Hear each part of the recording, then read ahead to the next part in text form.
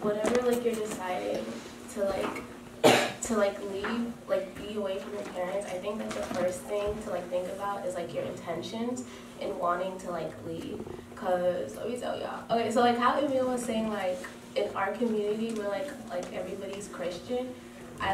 When I left, I was like, dude, my parents shelter us like so much. Like there's so much like you don't even know. Like there was so much I was like struggling to live life. But I think it's just to be like honest with yourself about like your intentions and your maturity and like in wanting to be away from your parents and doing it in a way that's like honorable and not just being like, I just want to go and leave y'all so I can just like wild out and do whatever I want. Like no, just being honest in the fact of like I have like good intentions of why I want to leave. And I'm gonna act in a way that's like mature and honorable to like the way my parents raised me. That is the first thing. The second thing, I think like once you leave is to find that community. Like God, like in the Bible it says it's good, it's wonderful for brothers to dwell among each other, right? So I think finding like proper community that like reflects your values, like the people who you're gonna keep like closest to you, right? So like I have friends who we spend like 6 hours a day together, and like that's like a lot of time, and like who they are shape a little bit of who I am, right? So I think being intentional about community, because like college is really the first time that you get to pick your friends.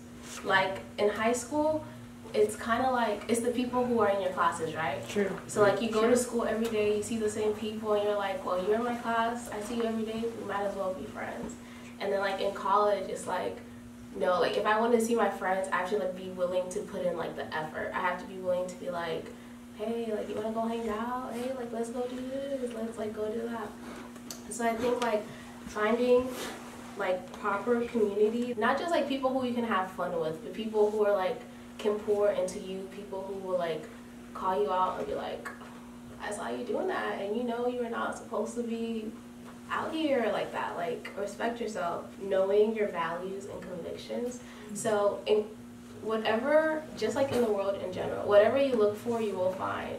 If you're looking to party, you're gonna find parties. If you're looking for money, you're gonna like find money. So like whatever your eyes and your mind is like trained on, that's what you're gonna find, right? So if you're not looking for the good, you're not gonna find the good. If you're not trying to be positive, you're not gonna find the positive things. And so I think looking for the right things and then you find the right things. And then we're gonna read a verse in Romans 1:21-24.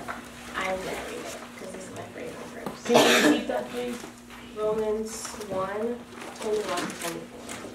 For although they knew God, they neither glorified him as God nor gave thanks to him, but their thinking became futile and their foolish hearts were darkened. Although they claimed to be wise, they became fools and exchanged the glory of the immortal God for images made to look like immortal human beings and birds and animals and reptiles.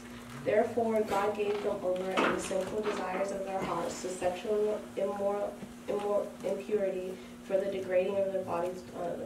They exchanged the truth about God for a lie and worshipped and served the things rather than the Creator. So I think like something for me that I see a lot just like in college is like idolatry is easy to fall into, and it's like an idol is anything that you put above God, right? It's anything that you think about more than God. It's anything that consumes your time more than God, right? So I think like in college, even the good things can become like idols. Like the pursuit of a degree in itself can become an idol, right? Mm-hmm. So I think just like going to college and having like that in mind, and also having in mind like for the first time, like for me it was like for like when I'm like home, I can't just tell my dad, no, I'm not gonna go to church. Like that don't fly. Like you get up and you go to church.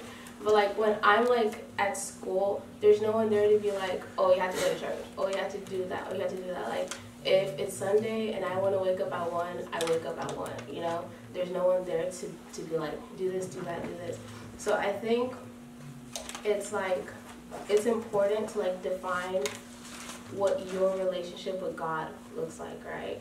It's important to like, oh, I have to find a church, and being like, what kind of church should I go to? Because like churches teach different things, churches practice like worship differently. So thinking about like, what do I believe about God? What do I believe is like the proper way to worship, and what do I believe is the proper way to praise? So I think being in an environment where God isn't like a must, or being in an environment where God isn't always like encouraged, I think it forces you to it tests your commitment to God, and it tests like, it builds your convictions. So like being like, oh, every Sunday I'm gonna go to church and I'm gonna like serve in church, it tests that, right? Because no one is telling me, hey, do this, or like, hey, do that. And it also tests like my priorities. So like, yes, I'm there to get an education, but it tests like, does that, like sometimes I felt like my education will come before God. So like, how much time do I spend, because God is the one who gave me that opportunity, right? God is the one who gave me the opportunity to be able to go to school and to have the money to pay for all of that, and then to go to school and then to just like be like, nah, fam, I'm gonna do whatever I want to do. It kind of tests that, and then it tests like, it builds conviction. So something I've learned is that I'm not my parents. So you learn like, you're not you're not your parents, and I'm not gonna always be like, to kind of be like, oh, I was taught, because I meet people who I'm like, oh yeah, like when I'm at home we do like this, and then they're like, we never did that, like we never like did that growing up, and I'm just like, what? There's like an option not to do that? You know? Like, I didn't know that was an option. We can pick that, you know? And then it tests like my convictions. It makes me like actually want to read and be like, do I believe this because someone else told me like, oh yeah, that's what I believe? Or do I believe this because that's what I did my whole life? Or like, why do I believe these things? So it forces you to build like your own convictions. It forces you to like ask questions, and it forces you to learn how to find like those answers to your questions. Does anybody have questions? Wow. Okay, so then I did like some practical things, like if you are in college, or if you guys, y'all about to graduate. Y'all about to graduate. I would say be honest and clear about your intentions, and really think about like, why do I want to stay home? Why do I want to stay home? Do I want to leave? Why would I prefer to leave than to like stay home? And I think look for the right things. So like your community, so once you go to college, your community is a reflection. The people who I spend the most time with, like the 3 people I spend the most time with, they're a reflection of what I believe, what I enjoy, and what I'll become. So like, if your 3 best friends are always partying and you go with them, it's because you enjoy like partying, right? So it's just like that. I would say I would say act like an adult to be treated like an adult. So I think like with my parents, I'm like, I'm a baby, but I'm not a baby. But I think just being like clear, like being honest with your parents, and like if you want them to respect you, you have to like treat them in a way that's like demanding of respect. So just being like, sometimes you guys, you're not gonna like agree. Like sometimes I want to do something and my parents are like, nah fam, you're not gonna do that.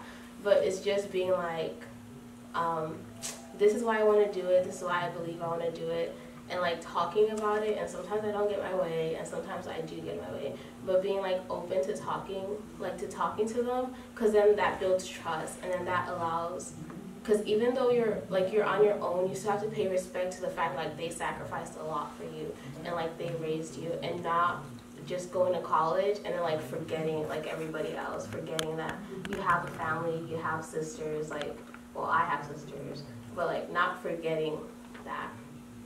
And then just like learning what your convictions are. I think like what Emil was saying, like just being like open-minded and learning like where, like what you believe and where your lines are. Like what he was saying exactly, like it's okay for me to talk to everybody, but I also draw a line in like who are the people that like I tell everything to? Who are the people who I'm like, I'm like, oh, you know, I tell like all my secrets to. Also learning how to say no to like some people. I think like in college, like you get so wrapped up in like if you go and explore and look for opportunities and have fun, but like know what is good fun and what is bad fun, and know how to be like, no, I can't do that, or like, no, we're not gonna like hang out and like, you know, do that at my house. I'm done. Bye.